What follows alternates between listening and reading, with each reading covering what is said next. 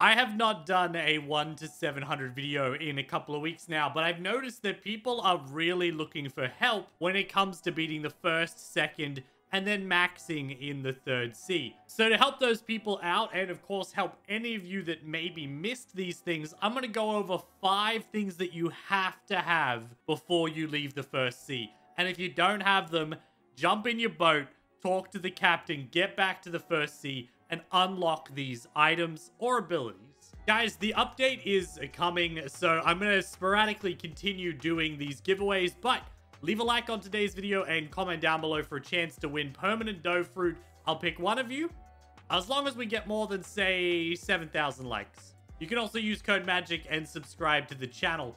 We're going to try and talk about these in order of their relevance, so let's start off with number 5, the 5th most important thing. This is probably the most obvious one on the list, but that is your Geppo, your Flash Step, and of course your Armament Haki can all be unlocked here at the Ability Teacher. You should be able to afford all 3 of these at around level 100 to 110, 120. You should get it all done before you head off to Marineford to start grinding over there. Those of you who don't know, the cave is right here. It's on the Frozen Village Island. Very early game stuff, but super important. Now, you should also know to buy a devil fruit. I shouldn't have to tell you to try and get a low gear devil fruit to make your life easier, or get the Buddha.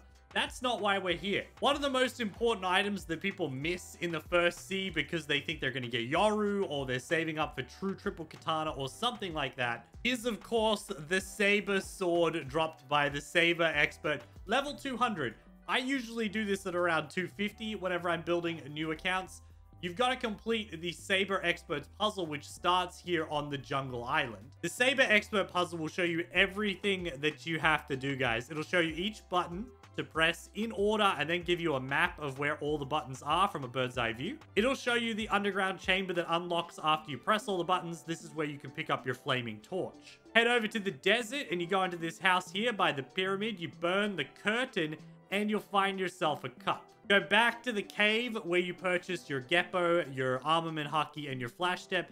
There's a dripping ice stalactite there. If you stand under it, it'll fill your cup with water. Once you've filled the cup up, go up to the top level of the Frozen Village. There's a house there by the Sword Dealer Expert, and you'll find a sick man inside. Help him. He'll drink from the cup. He'll tell you to go and talk to his son in the Pirate Village. The son will tell you you got robbed. You get to go and fight the boss on the little island just north of the Pirate Village. Go back. He'll give you an ancient relic, and you can use that to open the cave to access Shanks. Super fast, super easy way to do it. Just go to this guide, follow it for yourself. Now, you don't need to do this, but you can unlock Saber version 2. Once you have more than 1 million bounty, if you get a PvP kill, your Saber will upgrade to Saber version 2. I don't even have Saber version 2 because I had Yoru. But on most of my accounts, I get Saber version 2. It's really good for grinding if you want to use a sword or be a sword main. Don't underestimate how great this is until you start getting the legendary swords in the 3rd sea. Or if you bother to grind true triple katana in the 2nd sea, which is also better than the saber. Now, even if you didn't want to use the saber, you still had to get it, because without the saber, you cannot talk to the Lord of Destruction. Usopp here, once you've unlocked Saber, at least version 1, he will sell you Observation Haki. You've gotta have Observation Haki. It's the good stuff, man. This is what keeps you alive in the game, alright? Since you're already over here in Skype here anyway, you might as well also head down, follow the waterfall down to the bottom here, because behind these rocks over here are one of the most important fighting styles you can get. Obviously, you need to do all of them to unlock Superhuman and then Superhuman version 2 when it comes out. But if you just want to do one fighting style, then I recommend going to the Mad Scientist and picking yourself up Electric. Once you get 400 Mastery in Electric, you can unlock Electric Claw, which is considered one of the best fighting styles in the game. It's very easy to use, very easy to PvP with, and it's great for grinding and for traveling. Before we get to the final accessory one, press like, subscribe, but let's check out some honorary mentions that you also should not miss. If you're in the Pirate Village and you haven't already, make sure you visit your boy Sanji down here and make sure you get that Dark Step fighting style. If you are super early game, you've just started over here grinding, you don't have a good accessory yet, but you've got 50,000 belly to spare, head over to this tower right here. Climb down the ladder, talk to this guy, 50,000, you get yourself a black cape, which is plus 100 health, plus 100 energy, and then plus 5% to all attack styles. Doesn't matter if you're melee, fruit, or sword. Another one worth remembering is heading over to the back corner behind, I don't even know what this thing is. It's the place where the fish boss is. Head over into the back corner here, this very obvious looking wall. Run through it, talk to this guy here, and make sure you get yourself water kung fu. All right, honorable mentions are out of the way. There are other things worth getting, like maybe the pink spiky cloak or the cape from the Vice Marine Admiral, or even going and awakening your Bacento by defeating Whitebeard. But the ones that I showed you are the ones that I prioritize when I'm building an account. Here is the #1 most important thing I think you can try and get from the first sea.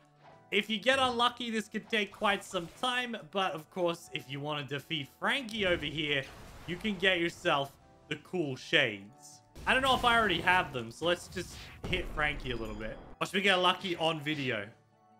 Okay, I guess I didn't. The cool shades, which are a less than 2% drop chance, unless of course you have the game pass for double drops, when you give you like a 4% drop chance. These are considered the best accessory you can get from the first sea. They buff you with 17.5% movement speed increase, a 7.5% increased universal damage, so for all styles, and then 100 health and 100 energy. They're basically a stronger version of the black cape, plus 17.5% increased movement speed. If you have cool shades, you are good to go.